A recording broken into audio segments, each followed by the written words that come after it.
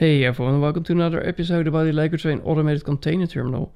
Last episode I was looking at how to solve the problem of the train not stopping every time on the same spot, and you guys came up with some solutions to prevent me from cutting the sleepers away, because that was my solution of a piece of track.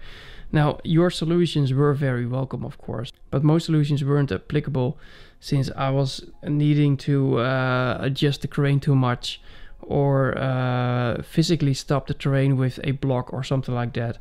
Those kind of options, I do not want to go there. So if you want to know more about the solutions and what I thought of that, please head over to the previous video. In the comment section you'll find everything about that.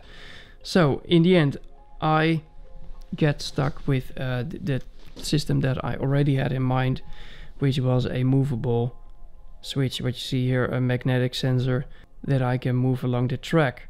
Now the whole idea is that the train arrives, there's a magnet underneath the wagon here. Here you go. And this magnet will hit the sensor, and the system knows that the train has arrived, and the system makes sure that the train stops, but the train always overshoots a few stops before it stops. And this could be, I don't know, 4 stops or 5 stops or maybe 8 stops. It depends on the locomotive, on the motor, wear and tear of the motor. Not every motor is the same, unfortunately. So the result of that is that I do not know exactly where the train stops, so I do not know exactly where to go with my red crane and unload containers.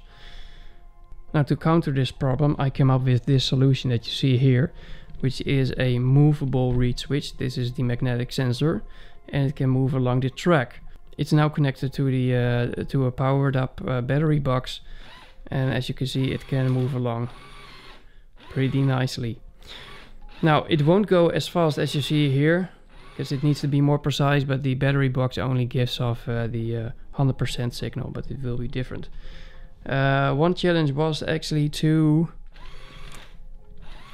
hide the cable, you know, because the cable tends to go up, but now I managed it somehow to have it between the tracks, and that it stays there. Now, the motor itself needs to be connected to the powered up hub that will be on the red crane, on the gray part that you see there. And that means that the motor cable needs to run from the motor all the way through the cable chain to the red crane over there. So that's a pretty long distance that the cable needs to be in, and that's why I extended this cable that you see here. So there's the gray extension between it. I soldered it in between. So when I was soldering this extension, I thought, like, wouldn't that be a problem for the digital signals? Because I know, you know, digital signals are square waves going through a cable, and when you go through a cable with high impedance or resistance, then the square waves aren't square anymore when they get out of the cable. And I thought, well, I had problems that I could not solve, and I didn't know why they were there, the problems, with the previous controller that I used, and that was a Arduino shield for the EV3 and NXT motors. And that was one reason why I did go to this powered up hub system. So maybe it wasn't the controller, but it was the long cables, because also in that crane I used long cables.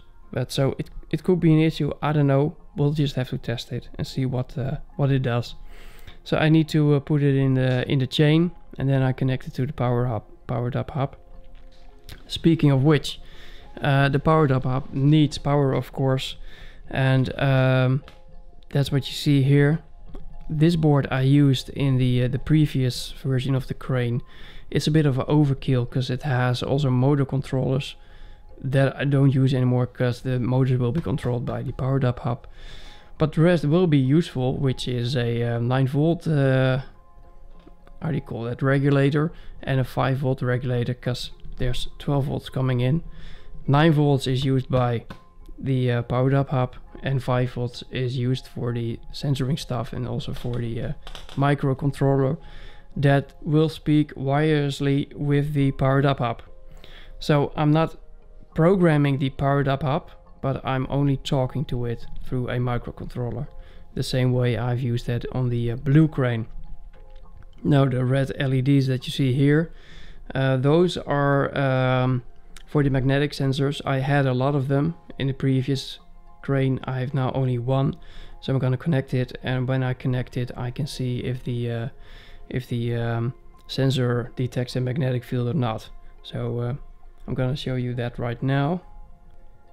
So I connected the whole thing to power, and as you can see, the green light, the LED is on, and the microcontroller, there's also some light flickering going on, so that works as well.